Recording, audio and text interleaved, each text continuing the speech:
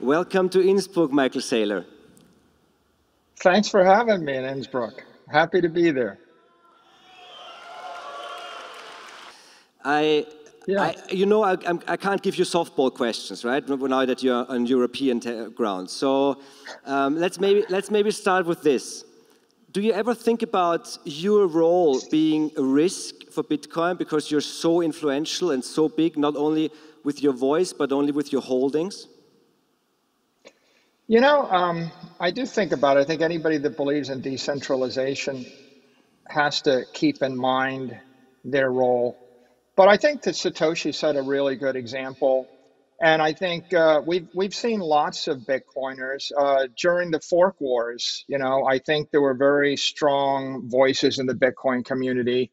And clearly, I think that the message here or the idea is everybody has to take their turn and they have to drive the network forward and they have to do what they can to contribute to the asset class.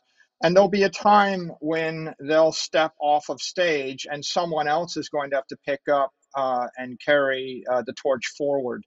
So I wouldn't be here if it weren't for the early cypherpunks, and I wouldn't be here if it weren't for all the heroic activity that took place during the block size wars.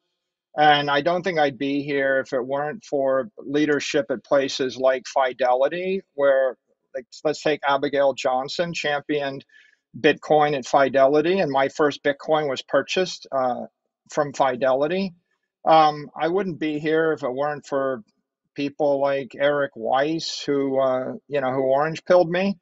But my view of my role is we needed to integrate Bitcoin into the public markets, into institutional investors. So I couldn't do what they did, but what I could do is I could show that Bitcoin makes a good treasury asset for a public company. I could actually educate public investors and institutional investors. I could work through the legal issues, the accounting issues, the compliance issues that any corporation faces if they want to integrate into the system. And so that needed to be done. There'll come a time, I look forward to the point when I'm irrelevant, when there's 100 other companies that are bigger than me. When Apple Computer buys $25 billion of Bitcoin and Google buys 50 billion of Bitcoin, and then people don't remember MicroStrategy and we can't keep up anymore. And I'll be like that surfer that surfs the wave and then the wave passes you and you just get back on the board and you paddle behind the wave and people don't notice you're there anymore. That'll be okay. I mean, I think, I expect Bitcoin to go on for hundreds, if not thousands of years. Each one of us has 2, 3, 5, 10 years we can contribute to it. And then, you could get out of the way and let someone else carry the torch. It's nice that you don't not only have a suggestion for Apple or Google to buy Bitcoin, but also have a sum in mind already. So my question would be, and I don't know if you know this, but there's like officially, like what we know, there's more Bitcoin nodes running in Germany than anywhere else in the world. The German people are notoriously bad with inflation, and now inflation is picking up. The whole Bitcoin scene is just exploding. So my question would be, with your example, why is there no German, European company? Why is there no other American company who's just following it so far? Well, first of all, I've been doing business in Germany for nearly 30 years. Germans are great engineers, and I love German minds and I love German engineering. And I think that Bitcoin, of course, is the first example of monetary engineering. So it wouldn't surprise me that Germans that study so much in the world of engineering, they're so fastidious in the way that they engineer their structures, their cars, their engines, their machines. They'll look at Bitcoin and they'll realize there's engineering beauty there.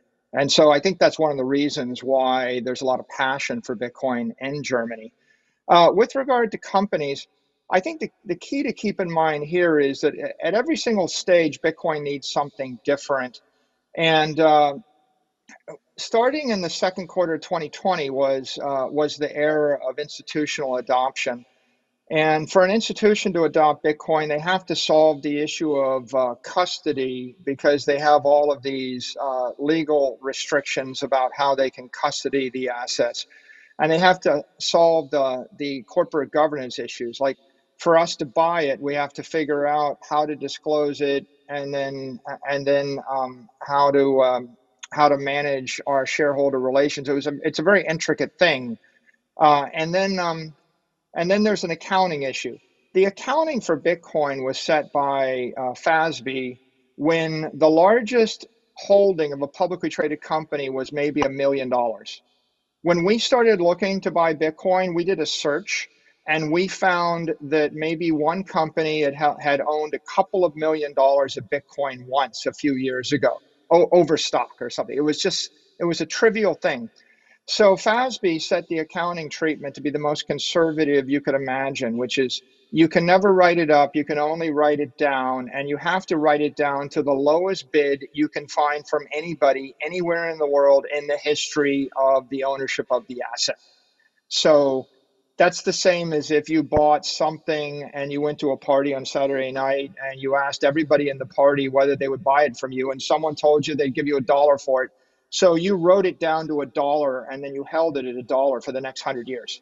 Okay, that is prejudicial, kind of hostile accounting. It's toxic for a public company with a gap statement.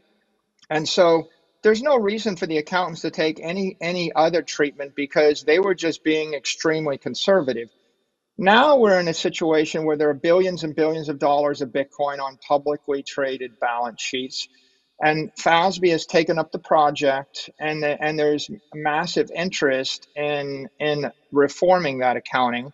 So I think that if you're a publicly traded company or a conservatively run company, and the majority of your enterprise value comes from selling cars or selling software or selling anything else, you can't reasonably hold a large amount of Bitcoin on your balance sheet, because the volatility of the accounting, it impairs the transparency of your P&L and your balance sheet, and therefore it's toxic to you as a public company. So a conservative CFO or CEO is not going to do it until you get to the point where you could adopt fair value accounting, where you could actually show the true value of the asset. So you might think that if you're a consumer, you might think, oh, the regulators don't matter. But there's a small number of people on a committee that set accounting standards for all these publicly traded companies, and they do matter. And to the extent that it is impossible to figure out how much the Bitcoin is worth, then that means that 10,000 entities with trillions and trillions of dollars will say, we're just going to wait. We're going to wait. And so I think that the reason, if you look at European companies, they're more conservative than American companies. The most aggressive entrepreneurs are like American private companies, like the Ubers or the Airbnbs, or fairly aggressive. And then sometimes publicly traded companies in America, if they're run by founders, they can take risks. But traditionally in Europe, it's businesses are more conservative. They go a bit. They wait for the American companies to take the risk in some cases, and they focus upon engineering. So I think that what will happen is the accounting will matter, and the accounting will be one element, and the other elements will be regulatory clarity from the SEC and the CFTC and Treasury. Though that will allow banks and publicly traded companies to start to handle the asset, then public investors will handle the asset.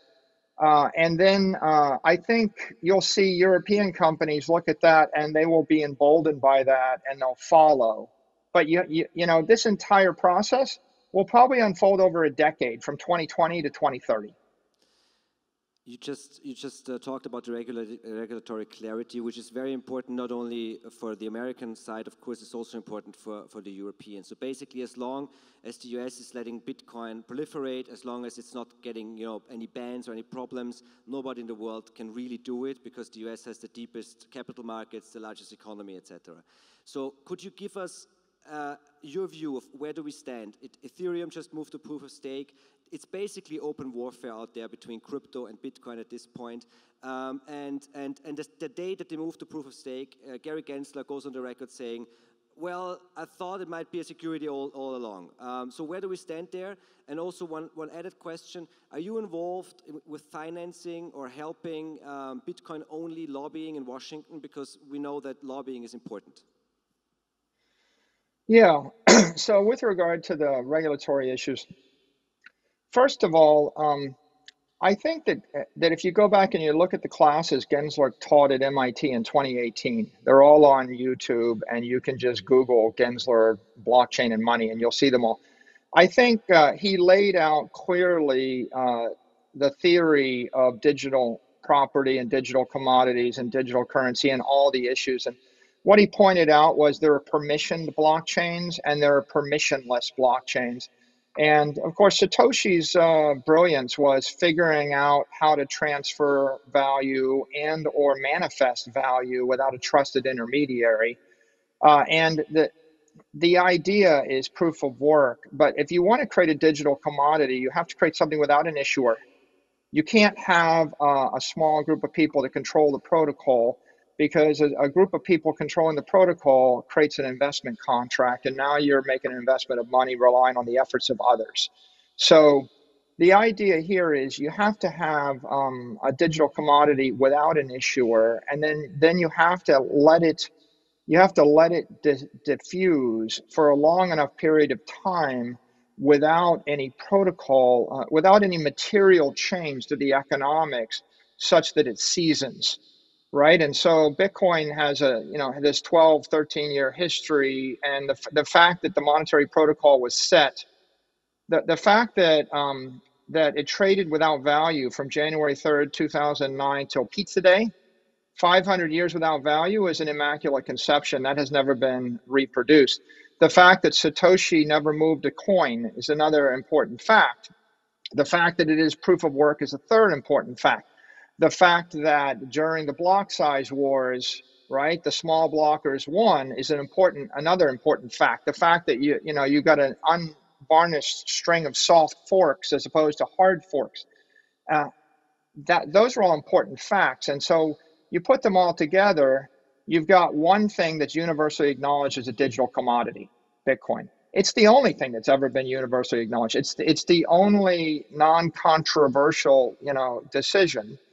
Now you've got a bunch of other things that are interesting. The world has a big thirst for digital currency in the form of a stable USD coin.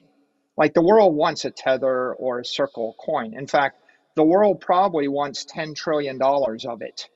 And the world's only got about 150 billion right now. So there is a demand for that, but then there's a big debate about who can issue it, a bank, a company, a set of entrepreneurs, right? Who?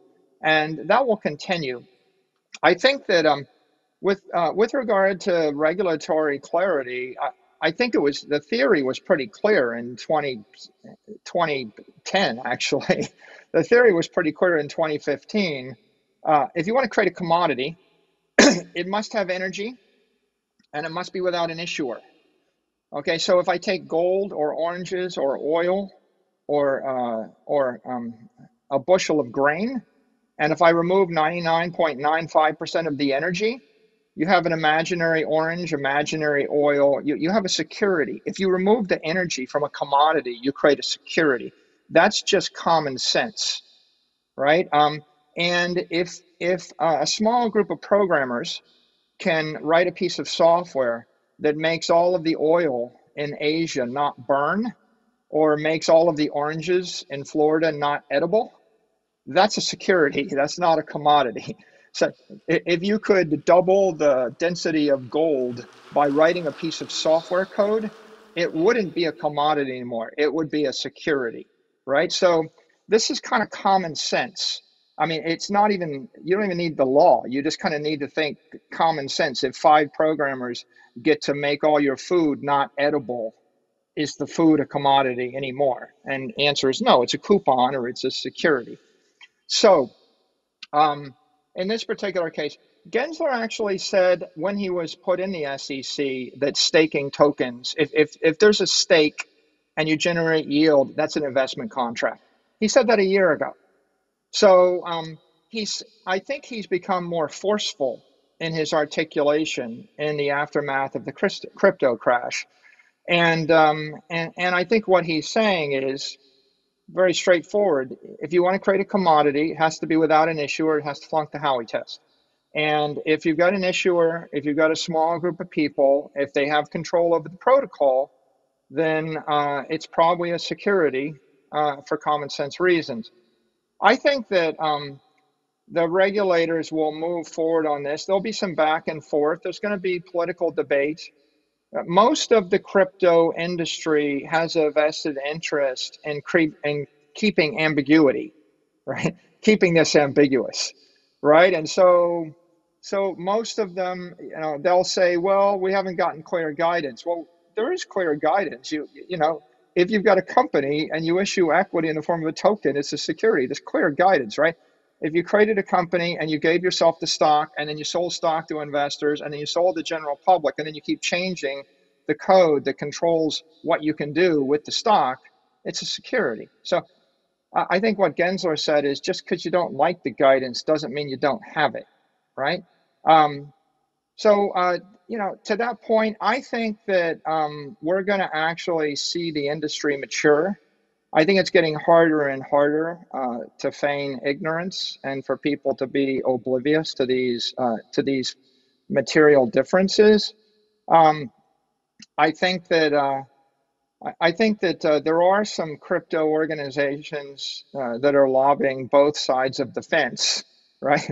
And I think that's frustrating. But I also think there are some Bitcoin only organizations that are doing a good job of articulating the ethical benefits of proof of work. I do support some of them, and other people that I know support some of them. And I would encourage anybody to support the Bitcoin only organizations because they don't have a conflict of interest.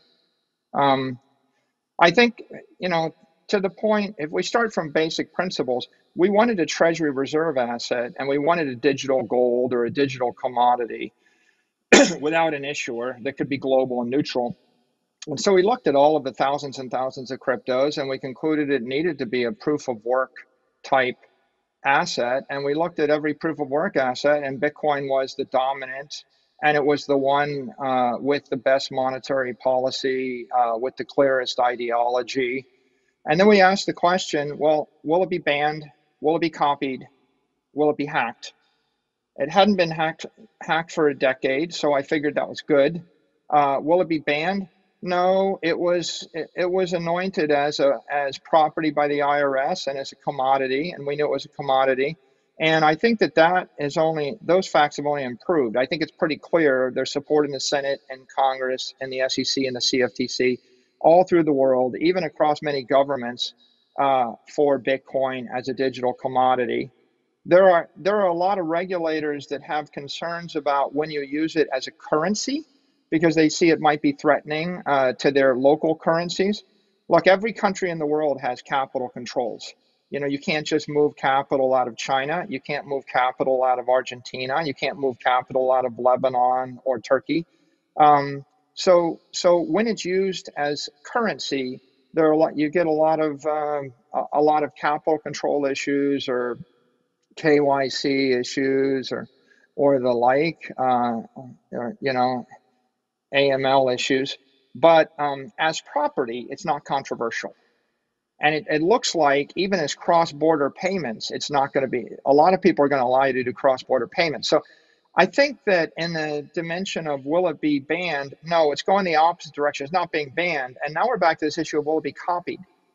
It got copied thousands of times, but most of the times the copies were imperfect because the people that copied it didn't understand the engineering elegance.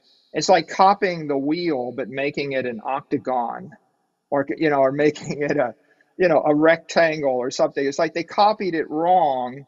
It actually was extremely elegant, because the goal of Bitcoin was to be able to support hundreds of trillions of dollars on the base layer and let you build other layers like Lightning and applications on top of it and serve as the foundation. So they copied it wrong for the most part. When you put all the other Turing complete functionality into the other copies, they made a mistake. What they should have done is just copied it right. But of course, you can't really copy the Immaculate Conception. And everybody that copied it wanted to make money. And the point is, if you really wanted to copy it, you need to create something more elegant, and you need to not have any economic interest in it, and you need to give it as a gift to the world, and you can't actually make money off it, and you need to disappear. So that's the way to copy it. I think that the irony right now, and I'll finish my comment, is people are very busy uncopying it, right?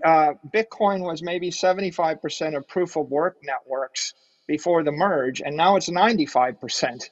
So in fact, it's been uncopied because people, I used to joke, right? If you have a brilliant engineering insight, your competitor may in fact look at it and say, why would I want to do that thing?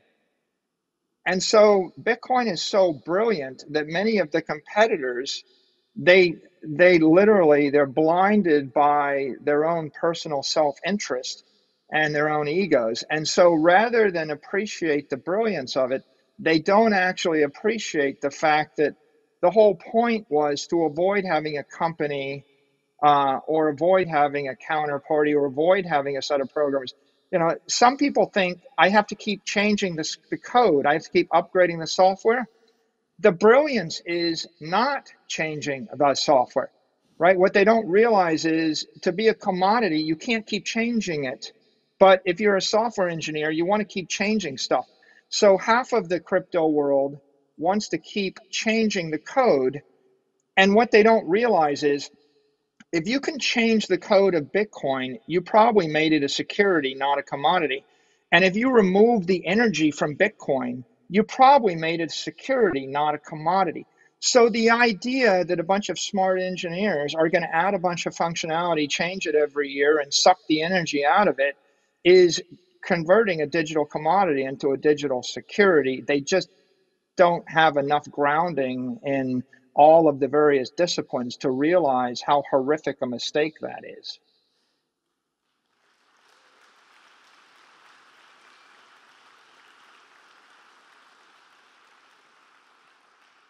This does perfectly lead me to my next question. So Bitcoin author Dagigi, he had a great thread a couple of years ago, a failure to understand proof of work is a failure to understand Bitcoin.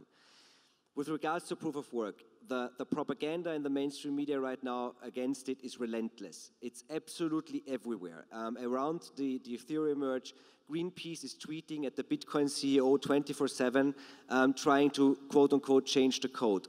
Why is it? And who is working so hard against proof of work?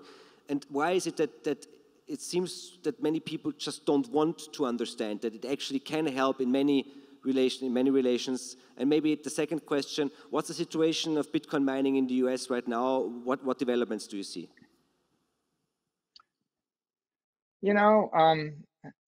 As I get older, I'm more of the opinion that many of these 501c3s, many of these nonprofit charity organizations, they start out with a good idea and then they run out of money. And so then they go look around for someone to give them money. And so I think like 40 or 50 years ago, someone gave money to a Greenpeace type organization to lobby against nuclear power. And probably it was the oil and gas industry that gave a lot of money to these charities to lobby against nuclear power, to shut down the nuclear power industry. And then ironically, another 30 or 40 years, the solar and the wind lobby gives money to them to lobby against the oil and gas industry. And then when they run out of that, other crypto promoters are giving money to these environmental lobbyists. They're just giving them huge amounts of money to lobby against Bitcoin. It's like that. It's not really bona fide environmental interest. If you're an environmentalist, you would be focused upon saving the trees or saving the seals or doing something in order to cultivate parks and the like, but 99.92% of all the carbon comes from something other than energy that fuels proof of work. So I actually think it's the other crypto promoters that are generating all of the attack points. They're generating all the propaganda. They're feeding it. They're funneling it through academics. They're funneling it through politicians. They're funneling it through 501c3s and through environmental activists. And so you have to just follow the money. And they're funneling it through their lobbyists. And I think their agenda is they're all promoting unregistered securities. So all of these other cryptos are for the most part unregistered securities, and so you have to have a justification for promoting a crypto token that doesn't use energy.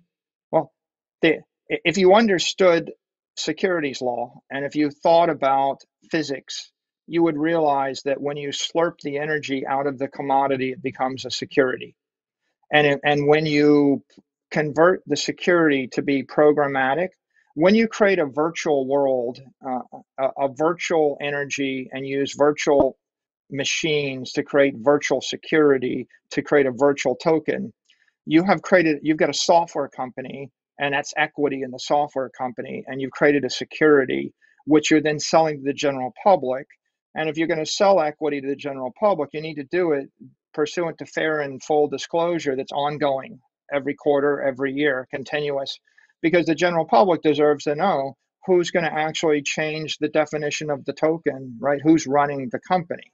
And so I think that you have an entire crypto industry and a lot of crypto promoters that they've got this kind of existential problem, and there's no way to defend it. I mean, there really is no defense to creating a token, giving it to yourself, selling it to the general public, and not disclosing.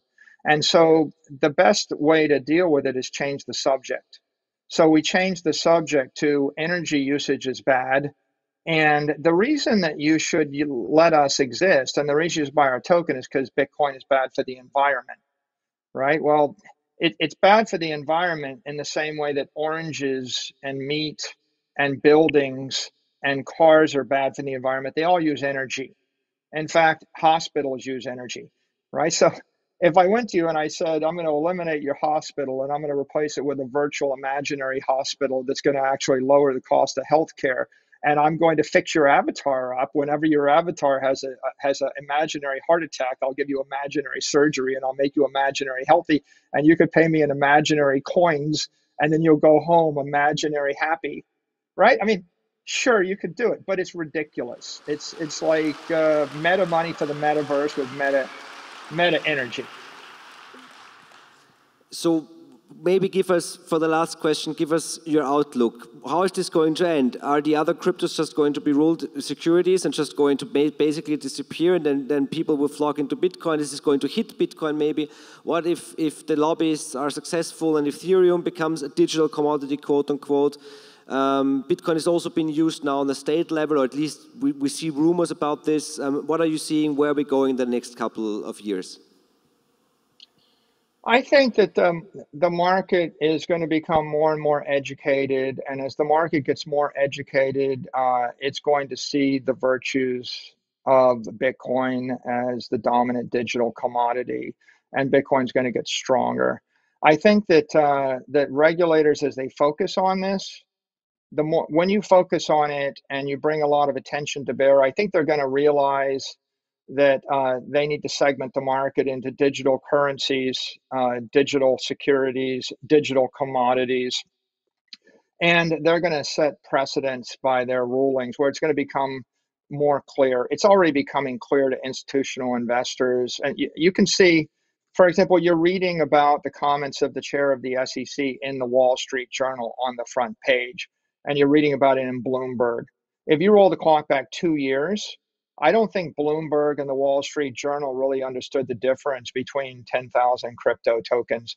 But I think today it's becoming critical for multi-billion-dollar investors and big banks and big regulators and politicians to understand the difference between a US dollar stable coin and a crypto property in the form of a Bitcoin and a crypto token that's a security.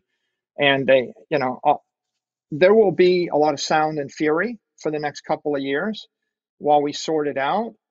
But I have confidence that the world will eventually sort it out because there are physics involved here, and there's a lot of rationale involved here. So I think the first stage is sorting out the crypto segmentation and people realizing the difference between a crypto commodity, a cryptocurrency, a crypto security, and a crypto exchange.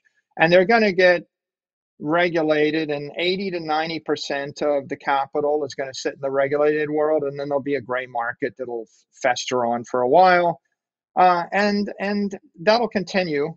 The second stage, right? I mean, if you think about it, first people need to understand why Bitcoin is a superior crypto asset to every other crypto asset for a long-term store of value or for sovereignty. That was the first thing MicroStrategy went through. The second thing they need to understand is, why is Bitcoin superior to gold as a bearer instrument or a commodity or precious metal store of value? And so that's going to be the second stage. And the third stage is, why is Bitcoin as crypto property superior to other forms of property? Right? The crypto world has about $1 trillion worth of money floating around, and we're trying to sort out which is the superior crypto asset, right? And for what? And the truth is, I really believe the killer application is a Lightning wallet on 8 billion smartphones that has US dollars as a short-term medium exchange and payment network, and BTC as a store of value.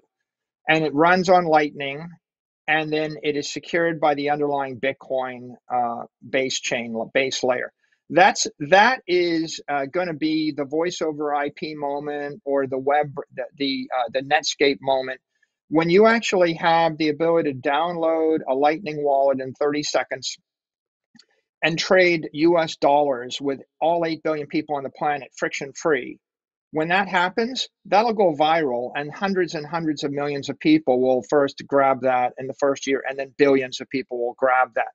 So I think that technology is going to play a role here in spreading things, if you look at that. But from the investor point of view, there's $1 trillion that's being argued over in the crypto world.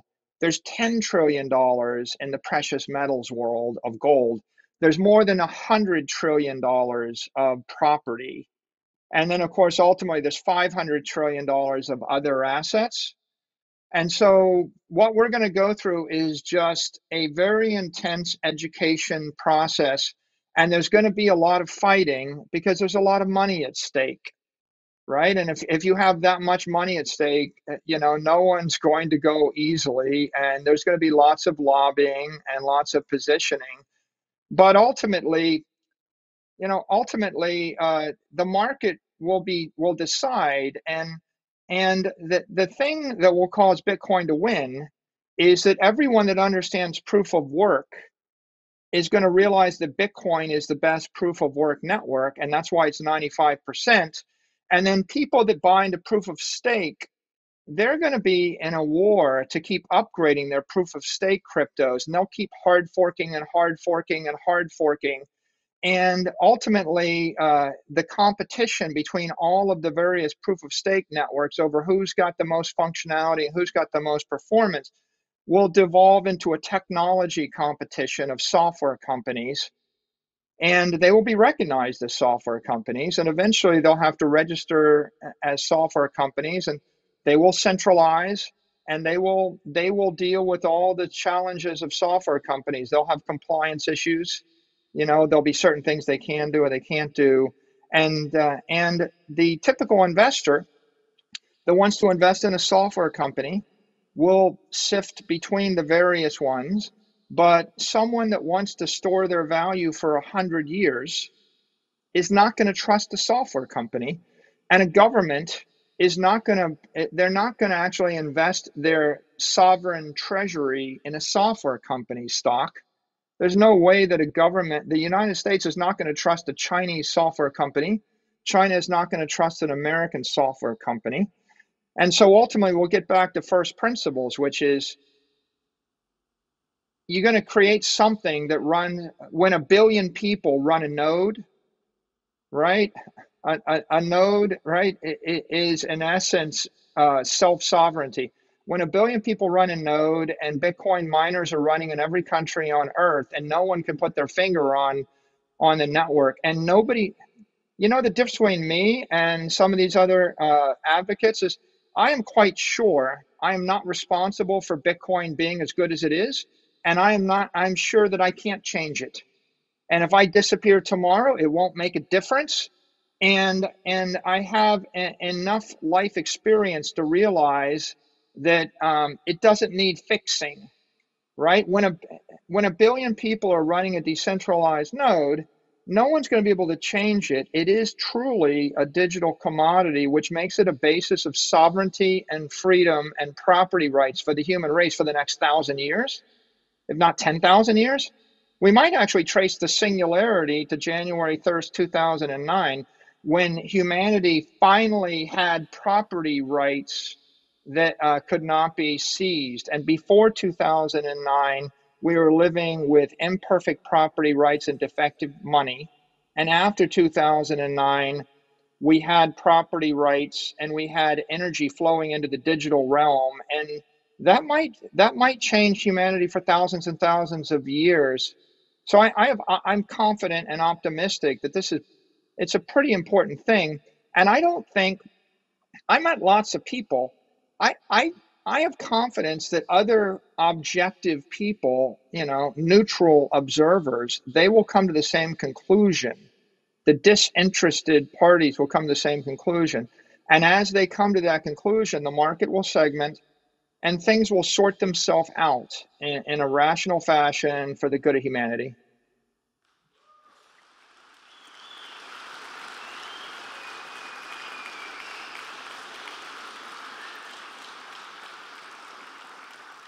Michael Saylor, thank you so much. There's nothing much I can add to a sentence that ends with "for the good of humanity." You said it's going to be a wild ride. We are all going to be here for the wild ride. I'd love to already invite you for the BTC23 next year. Maybe you can make it, or we chat again. Thank you for taking the time. All the best. I will look forward to it. Thank you. Thank you, Innsbruck. And thank you, everyone that supports Bitcoin. Keep up the good work.